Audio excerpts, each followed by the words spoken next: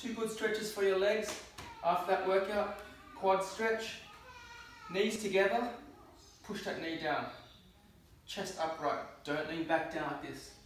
Chest up, two knees together, don't split them, two knees together, and push that knee down to the ground. Push it down, get an extra stretch in your quad.